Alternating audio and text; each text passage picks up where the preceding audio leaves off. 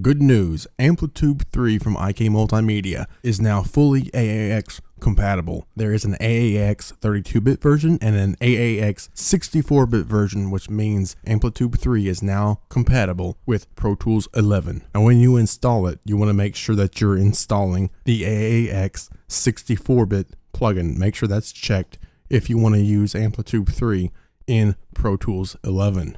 You won't really need the RTAS version if you just have 11 or even 10, since we have an AAX version and 10 is compatible with a 32-bit AAX, but I'm going to go ahead and check all of these and install.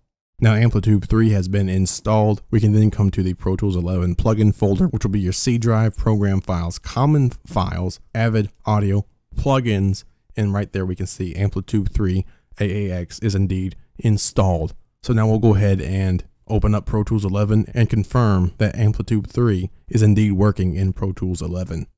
So now Pro Tools is launched. Here's our quick start. We'll go ahead and create a new session. We'll just call it IKmultimedia PT11, and I can just double click here in a gray area and create a stereo audio track. Come up to my inserts, multi-channel plugin. I'll come down to IKmultimedia since I have category and manufacturer checked. There's AmpliTube 3. If you don't have category and manufacturer checked, you can go to harmonic and AmpliTube 3 will be in there. We'll click that and there it is. AmpliTube 3 comes right up. It appears to be working here just fine in Pro Tools 11. So another thing we can do is of course go to the custom shop and buy some new gear models. Lots of great signature gear models in the custom shop, and you can even try these gear models before you actually purchase them. And there are tons of gear models in the AmpliTube custom shop. So now that we have confirmed that AmpliTube 3 is working here in Pro Tools 11, now we actually need to record a little section to make sure it's fully working. So here I've created a mono audio track. We have AmpliTube 3 on there. The track is armed, our transport is armed, and we'll go ahead and record a little section with the German gain amp model, which is based on a Powerball. Make sure this works. Got my guitar out, plugged into an 11 rack.